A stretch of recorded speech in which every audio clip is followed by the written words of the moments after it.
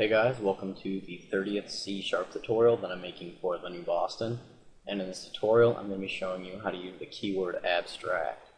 So all you're going to need for this tutorial is a button and a class. And inside of our class right here, we have two public static fields, and we have a public static method. So we do not have to create an instance of this class. In fact, there's no real reason to create an instance of this class because we cannot even access anything inside of the class because everything inside of it is static. So we can just access it by doing a class name and then dot, and now we can access everything inside of it. So to prevent someone from being able to create an instance of this class, we can mark the class as abstract. In order to do that, you're just going to put the abstract keyword in front of the class. So just do abstract right here. And now if we try to create an instance of this class, we're going to get an error saying we cannot do that. And it says, cannot create an instance of the abstract class or interface by names based on my class. So just as we expected, since this is abstract, we cannot create an instance of this abstract class.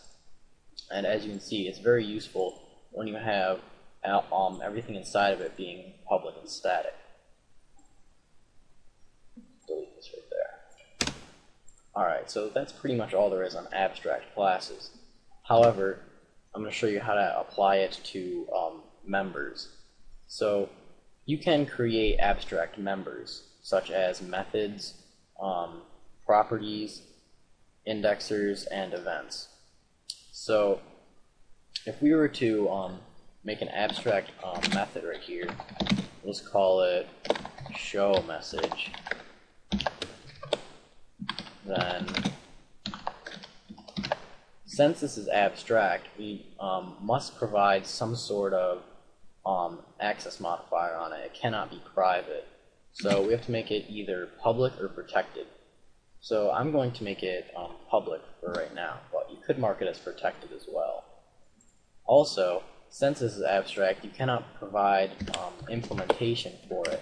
So if we try to do this, we'll just get an error saying cannot declare a body because it is marked as abstract. And the body is just these things inside the parentheses right here. Even though there's nothing inside them, we still cannot do this. Instead, we're just going to have to use a semicolon. So now when we build, we shouldn't get any errors. Yep. And usually what this is used for is to be overridden in a derived class. So if we were to create another class here, call it my second class, and inherit from this base class, my class, then we could override this method right here. And as you can see, it shows up right there. So now we just click enter and it will type it all out for us. And it will auto type out the signature right here so we don't mess anything up. And now we can provide implementation for it. We'll just have it display a message box. And we'll have it display a message box of the string that the user passes through. Also, if you have any abstract members inside of your class, the class must be marked as abstract. If we try to delete this right here and build, we're going to get an error saying it's abstract, but it is contained in a non-abstract class. So that means this must be marked as abstract. Now when we build, we shouldn't get any errors. So that's pretty much it for this tutorial on abstract. So see you guys.